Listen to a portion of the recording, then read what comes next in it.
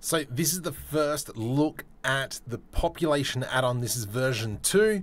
If you've got Population add-on, it's already there. I mean, it's just being updated. However, if you don't, there's a few cool features. Let's kind of go through them.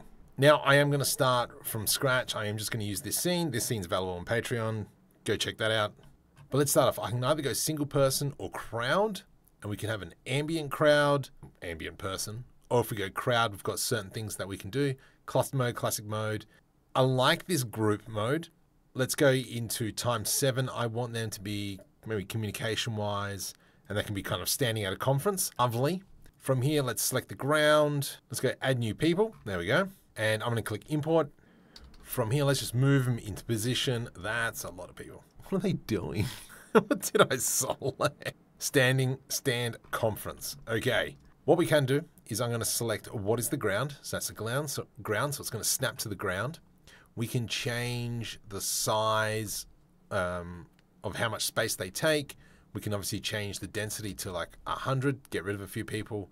Let's go 1 meter, safety, and we can obviously change the seed. We can change the gradient. So 1 is an even coverage over this box, where with the gradient position, if we bring it back down, they're more chilling at the front here. Same as the gradient length, move it to the front, move it to the back.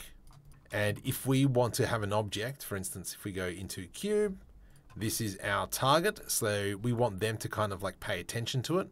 Click on that, look at target, and we will set the target. And so now, oops. And so now when we move it, you can see that they're kind of like rotating that position. Probably the conference one isn't the best one for this. We technically maybe should be doing, I don't know, let's have a look. What are the daily life? All these guys are sitting.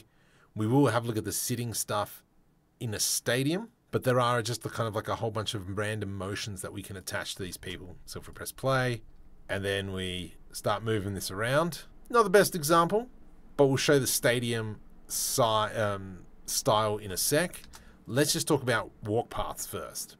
So if we go into crowd and we would go follow a curve, add the people, make sure they're walking a specific way. Standard male, beautiful. Let's go casual. Then we can select import. And now it's going to bring in our kind of like pen tool so we can actually draw where these peeps come from. So they can go that way. Sure, why not? And then if we press play, we can see how they are walking along that. Now, obviously, they are very close. We can go random start. So we can increase this random start to, let's say, 1,000. And now they're a lot more spread out. We can add in more people. Let's go to 100. Computer's not happy, but that's fine. We can spread out the width of the path that they're walking. However, if we go into edit mode, and what I want is this bit here, I want them to actually kind of like pinch in because maybe they have to walk through a building and such. We can actually pinch it in. And then when they get to that point, we'll see that they kind of scrub through and they all walk through that point. And then they'll expand back out into their sections. That's a pretty cool feature. We can change bidirectional probability. And so then we've got these people that are both walking in separate ways. And then they come through the middle like that. Oh my goodness. I think I'm going to have to go back and revisit and create more of these buildings and more assets around the buildings, because that seems like that's going to be fun. Obviously, we can come into single people. I want just Eric. You can walk. You know what? You can run, mate. Walk, run. There we go. Let's go male run. Why not? Let's go import the character straight into that pen tool. And then you can run from here across to there and run inside, buddy. And then if we kind of have a look, you can see him sprinting through. So we can do kind of like individual paths. And then we can always go ahead, add in more of him. 100 people on top of each other. Random start, there we go, 1,000. I mean, it's 1,000 of the same character. But, where are you going? There you go, that's pretty cool. And then we can reverse him if we really wanted to. So, it's super interesting. I wonder, what can we do before we break? I'm going to go 1,000 just for fun. Ah, computer's not happy. It did it. That's hilarious. Wow. So for those of you who are on my live stream on Sunday would have known that we built this kind of stadium. Pretty cool. However, using stadium mode, we can now fill this place up.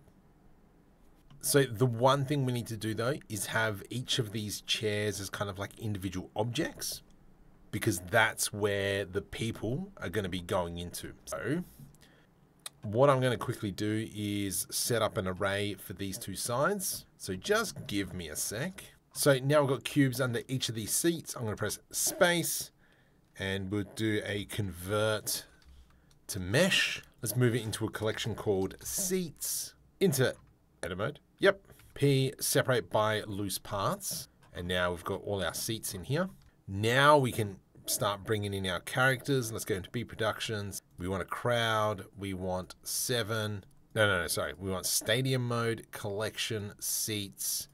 And you, sir, I want you to be sitting. There we go. I know how to talk. Let's go add these 7 characters. Let's go import. And hopefully I'm not wrong, but I'm pretty sure. Whoops, it's going off the origin point. So let's just select all of them.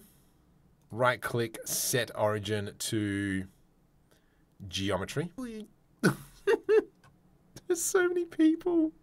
Rotate them 180. Just going to save it before we go into render mode. There's over 1,000 people at the moment. Why are these guys wearing bikinis? Or workout gear. I selected the wrong one. Oh, well, let them cheer. I would have preferred if there was a slider as well. I might go back to Florian and go, hey, buddy, can we have a randomized seed in terms of how many people in each seat? But anyway, what I can do, though, is come here, select all my seats. I can now search and we'll type in random. And we're going to go select random. And we're going to come down to the bottom here, change it to deselect. And now we'll select about 50% of the seats. I think if I go let's go 0.2. Sorry, let's go 0.8. And now if I delete some of those spots, now we can see that if we go back in solid mode, we can see now we've got some empty seats in there, which is looking way cooler. If we press play, that's so cool. And then we have a brief overview of the population tool. I think I'm going to be having fun during the web series. Hey, like and subscribe, click on the links below. So, like this bit here, there's like 20 seconds remaining before I hit 8 minutes. So, it's going to tell you a quick joke. What do you call a laughing motorcycle? A Yamaha. If I quit my day job to become a comedian, I'll be a laughing stock. I'm so excited about Amateurs Autopsy Club.